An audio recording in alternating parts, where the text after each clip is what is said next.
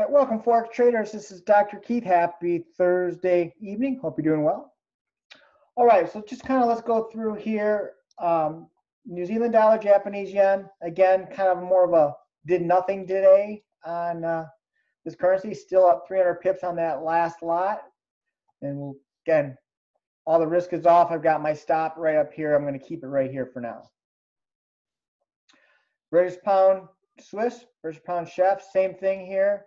Kind of a sideways day.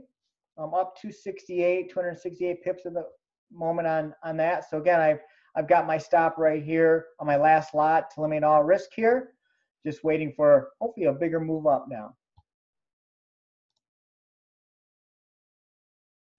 So again, just as a reminder on the Canadian dollar, Japanese yen, I did get stopped out on just a 5 pip gain on this yesterday, and it is moving up higher. Would have hit profit target 1 if I left it as is, but as I mentioned, because we were up so much on the other two trades that there was no reason to keep risk out there, so I had put my stop at +5, and then it had just barely wicked me yesterday and got me out of this trade. But again, if I would have left it, we would have hit profit target 1. So just showing you again the power of the seasonal concept.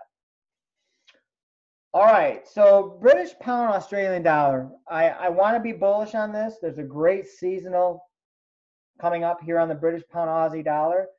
I'm not going to take this trade tonight, though, even though I love these wicks. See these wicks right here, folks? I mean, this could be a bottom, okay? But I want to actually get a day that we move up before I get into this trade.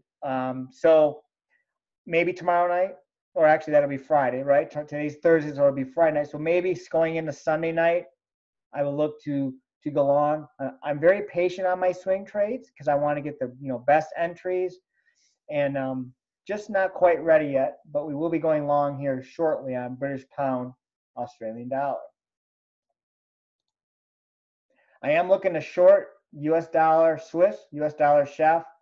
Again, being patient, and price actually went up again today, so I'm just going to hold off at this point and wait for a good potential move to the downside before I were to short U.S. dollar chef.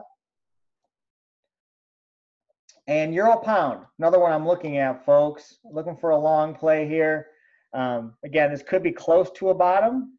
Nobody knows, right? But I'm in a good seasonal long coming right now. So once I get you can see here the CCI is heading up. But once we do get that leg higher, I will look to go long euro pound. So again, just to kind of summarize, I'm in 2 trades right now. New Zealand dollar yen, where I'm up 302 pips. British pound chef up 268. And I've got a few brewing here that I want to take here. Could be Sunday night, right? So if you have any questions, let me know. Again, if you haven't subscribed yet and you're interested, just click on the link below and do your risk-free trial. Other than that, have a great day, everybody. Take care now. Bye.